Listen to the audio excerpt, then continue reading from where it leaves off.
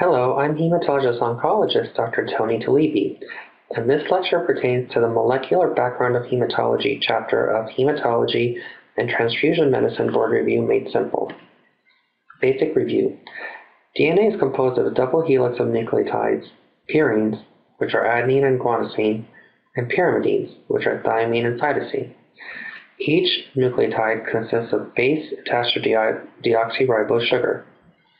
The double helix is formed as nucleotides link through phosphodiester bonds between the 5' position of the deoxyribose of one nucleotide and the 3' position of the deoxyribose of the adjacent nucleotide.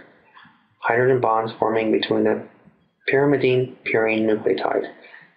A binds to T and G binds to C. The DNA strands are complementary and in anti-parallel manner. The 5' end of one joins with the 3' end of the other. Genes are the functional genetic unit which encode for proteins. The exons are the coding sequences within the gene, and the introns are the non-coding sequences which are spliced out. Chromosomes or genes are arranged in linear fashion. Chromatin is a complex of DNA in each chromosome wrapped around the histone to condense it further and protect her from constant replication. Very important, histone deacylation and methylation keep the DNA wrapped tightly around the histones so that the genetic material cannot be expressed. Therefore, proteins cannot be made. DNA methylation is referred to as epigenetic control of gene expression, in which genes are silenced from expression. Histone deacylation inhibitors, known as HiDAC inhibitors, reverse this mechanism and allow for gene expression. DNA demethylating agents demethylate the methyl groups on cytosine, which are keeping the gene silent and allow for gene expression, which results in stem cell maturation in the case of myelodysplastic syndrome. Transcription. DNA is unwound and RNA polymerase transcribes the DNA into pre-messenger RNA. The introns are removed by splicing, then you develop messenger RNA, mRNA. Splicing of the pre-messenger RNA may vary slightly. This will result in different proteins being produced from the same gene. If a mutation occurs in DNA nucleotides, it may result in either 1, a nonsense mutation, and I suggest you must know all these three very well. A nonsense mutation is a premature termination of translation, where it occurs, for instance, in beta-zero-thalassemia. The mutation occurs in the exon, which results in premature termination and no beta hemoglobin chain being produced. Or it may result in a missense mutation, a point mutation in which a single nucleotide is changed, resulting in a codon that codes for a different amino acid, for instance, sickle cell disease. And last, a frameshift mutation, a genetic mutation caused by indels, insertion or deletions of a number of nucleotides. Due to the triplet nature of gene expression by codons, the insertion or deletion can change the reading frame, the grouping of codons, resulting in a completely different translation from the original. For instance, the JAK2 activation in P. vera. How does DNA control gene expression? Promoter regions outside of the nucleotide encoding sequence, either proximal or distal to the sequence, control when and how often the RNA polymerase may bind and initiate transcription of DNA so the proteins may be synthesized. The promoters may either decrease RNA polymerase binding called silencers or increase RNA polymerase binding called enhancers. Locus control region, LCR, is an example of an enhancer of DNA replication. To make it very simple, special proteins called leucine zippers is an example, bind to the promoter region, LCR is an example, and unwind the DNA double helix, promote RNA polymerase to bind to the DNA, and initiate transcription of DNA into pre-messenger RNA. mRNA next travels to the ribosome, in which the mRNA sequence is decoded, and proteins are synthesized via tRNA amino acid anticodon sequence, pairing with the respective mRNA triple codon. That's translation. Then that protein is taken and folded into its tertiary structure. Small interfering RNA, siRNA, recently discovered and frequently asked, so you must know siRNAs. Important because this is a newly discovered mechanism of controlling gene expression. siRNAs are short sequences of the genomic sequence that are spliced out from the pre-messenger RNA by enzymes called dicer and drosha. So for instance, the introns that are spliced out actually can end up becoming the siRNA. siRNA is a short 20 nucleotide RNA that regulates genes by incorporating into mRNA and silencing translation. This is referred to as post-transcriptional gene silencing. Deletion or amplification of microRNAs has been predicted to promote cancer by interfering with regulation of cell proliferation and apoptosis, called RNA interference pathway. An example, sickle cell patients have been infected with viral vectors that produce siRNAs against the sickle globin gene, and in those patients, the sickle beta globin production has been decreased. Single nucleotide polymorphism, called SNPs. DNA sequence variation occurs when a single nucleotide, either the A, T, C, or G, in the genome or other shared sequences differs between members of a biologic species or paired chromosomes in an individual. Due to redundancy of the genetic codes, these single nucleotide mutations may not even change the amino acid sequence being translated, but will identify the allele as unique. An example, different SNPs which exist in different forms of sickle cell disease, for instance, Central Republic African type versus the Benegal. These SNPs may be identified with RFLP, restriction fragment length polymorphism. And what is RFLP? RFLP refers to difference between samples of homologous DNA molecules that come from different locations of restrictive enzyme sites. The basic technique for detecting RFLPs involves fragmenting a sample of DNA by a restriction enzyme, which can recognize and cut DNA wherever a specific short sequence occurs in a process known as restriction digest. The resulting DNA fragments are then separated by length through a process known as agarose gel electrophoresis and transferred to a membrane via the Southern blot procedure. Hybridization of the membrane to a labeled DNA probe determines the length of the fragments, which are complementary to a probe. An RFLP occurs when the length of a detected fragment varies between individuals. RFLPs detect constitutional inherited variations or polymorphisms in DNA that create or abolish restriction enzyme sites. So for instance, a potential boards question, if researchers were attempting to initially determine the chromosomal location of a particular disease gene, they would analyze the DNA of the family members afflicted by the disease and look for the RFLP allele that show a similar pattern of inheritance as that of the disease. Most RFLPs are in the non-coding region of the genes, the introns, as innocent bystanders that are inherited with disease-causing mutations. An exception is the factor V Leiden in sickle cell disease, in which the RFLP is actually in the exon region of the relevant gene. Hybridization techniques. There's three techniques that you need to know. One is Southern blotting, in which the DNA is digested by restriction enzymes and a specific sequence is identified using fluorescent complementary probes. RFLPs, for instance, use Southern blot techniques. Next is the Northern blotting technique, in which the RNA is digested by restriction enzymes and a specific sequence is identified using fluorescent complementary probes. And then the Western blotting technique, in which proteins are detected by a specific antibody directed against the protein. Cytogenetics. Conventional cytogenetics detect either numeric chromosomal abnormalities, large deletions, or translocations of chromosomal fragments, for instance, translocation 922 in CML. These cells must be undergoing mitosis, and again, please remember this. The cells must be undergoing mitosis in order to appreciate the chromosomes under the light microscope. The cells are placed in culture media to grow and then arrested in metaphase. So the biggest take home, if the cells do not grow in culture media or the mutation is submicroscopic, conventional cytogenetics will not be helpful. That is why this is very difficult in myeloma, since plasma cells do not grow very well in media. If conventional cytogenetics are not helpful, then you must test via FISH or PCR. What is FISH? Fluorescent in situ hybridization. Case report. 65-year-old female with elevated WBC count, bone marrow revealing 65% blast, and flow consistent with M2 leukemia.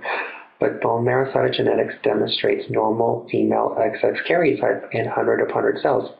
So how would you detect the translocation 821? Remember, conventional cytogenetics has limitations including sensitivity, the requirement for dividing cells, and the inability to detect microdeletions. For microdeletions, we need to use much more sensitive methods such as PCR or FISH. FISH is a cytogenetic technique used to detect and localize the presence or absence of a specific DNA sequence on chromosomes. It uses fluorescent probes that bind to only the regions of chromosomes with which they show a high degree of sequence similarity. Fluorescent microscopy may be used to discover where the fluorescent probe is bound to the chromosome. Major advantage over conventional cytogenetics is 1, may analyze non-dividing cells, so no need to grow in the culture. 2, it's a much more sensitive technique. DNA microarrays. DNA microarrays are used to evaluate whole genomic patterns of expression. The most important thing to know, the starting material is RNA, not DNA. Please remember this, as gene expression refers to mRNA.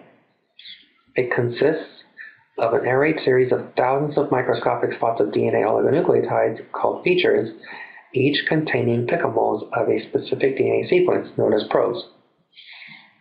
These can be a short section of a gene, oligonucleotide microarrays, or other DNA elements that are used to hybridize a copy DNA, cDNA, or cRNA, called target. Since an array can contain tens of thousands of probes, a microarray experiment may accomplish many genetic tests in parallel. It can be used to measure changes in expression levels, to detect single nucleotide polymorphism, or to genotype and resequence mutant genomes. This has been used to classify diffuse large B-cell lymphoma into good and poor prognosis. Limitation is that it does not evaluate proteins. Use proteomics for protein expression. And what are proteomics? The systemic study of the entire complement of proteins derived from a cell population. High-density reagents are used to detect the presence of a specific protein. The peptides are separated by liquid chromatography, then the same is ionized in a plate-to-mass spectrometry. Take home, with DNA microarrays, one studies gene expression, but these expressions do not necessarily translate to the protein formation. This is the take-home to know. In proteomics, one studies the proteins that have actually been translated and have undergone the very important post-translational modification. Pull-in-the-string reaction. It's used to amplify DNA sequence from few to many. What is reverse transcriptase PCR? In RT-PCR, an mRNA strand, this is very important to know, an mRNA strand instead of DNA strand. Remember, once the introns are spliced out of RNA, then you have mRNA. mRNA strand is first transcribed into DNA complement, called cDNA, using the enzyme reverse transcriptase. And then the resulting cDNA is amplified using traditional or real-time PCR. So remember, this will not be the original DNA, it'll be the DNA with all the introns spliced out. Once cDNA is made, then the DNA is denatured at high temperatures, 95 degrees Celsius, so that the two strands separate, and the primers can bind again at lower temperatures to begin a new chain reaction. The final step of PCR amplification is DNA extension from the primers. This is done with thermostable Taq DNA polymerase, usually at 72 degrees Celsius. Furthermore, the specificity of the assay is mainly determined by the primers, which may give a false positive result. Since it's so sensitive, it's easy to contaminate and important to prepare a negative control sample that does not include the template and use PCR primers that span a large intron.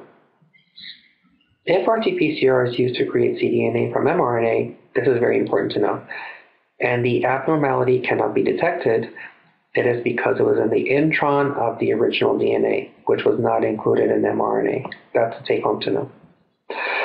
Reverse transcriptase PCR is not to be confused with real-time PCR.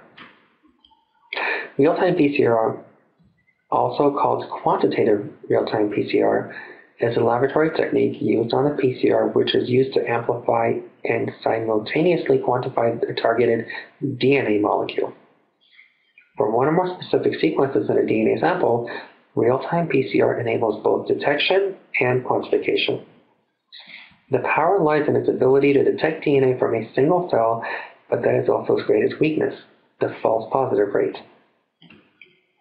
Gene therapies, transgenic mice. DNA is injected into a fertilized mouse oocyte, which is reimplanted into the mouse. Now the transgenic mouse will express the protein of the injected DNA gene. Knockout mice.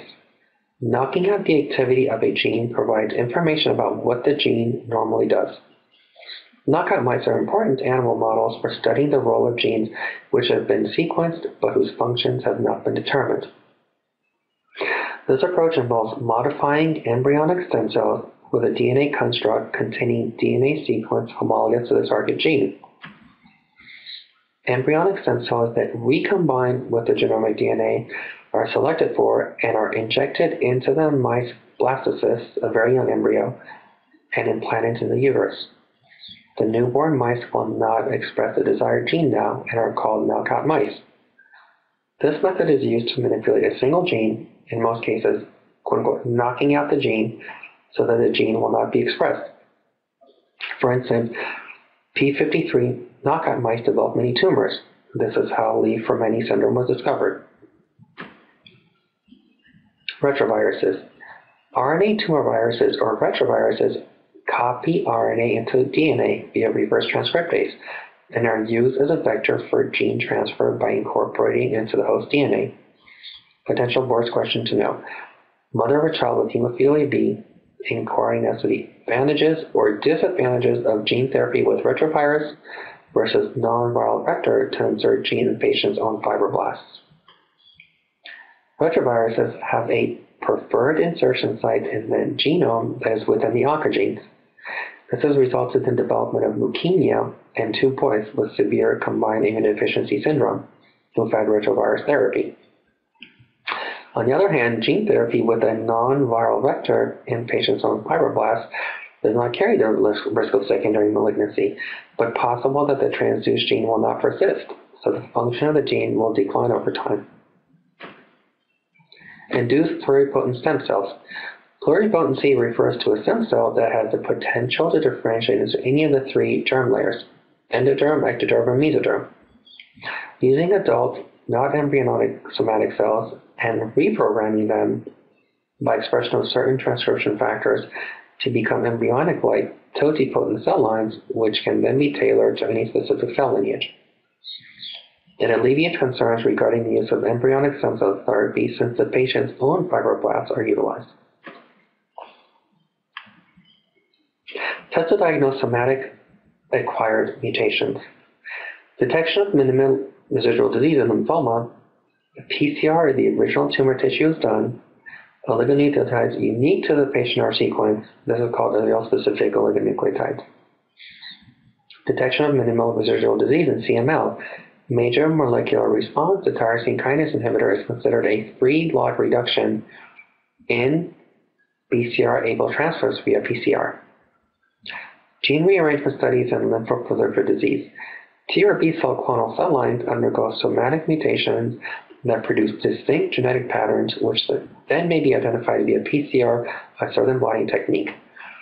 This is why the pathologist requests B and T cell gene rearrangement studies to establish clonality of the suspicious appearing lymphocytes seen on the biopsy specimen. Test to diagnose germline inherited diseases. If the affected gene is known, just use PCR to amplify the locus, for instance, sickle cell disease. If the affected gene has great heterogeneity, use RFLP to identify individuals within the family who have the disease and match it with the patient in question, for instance, in hemophilia. This concludes the molecular background of hematology section. Thank you.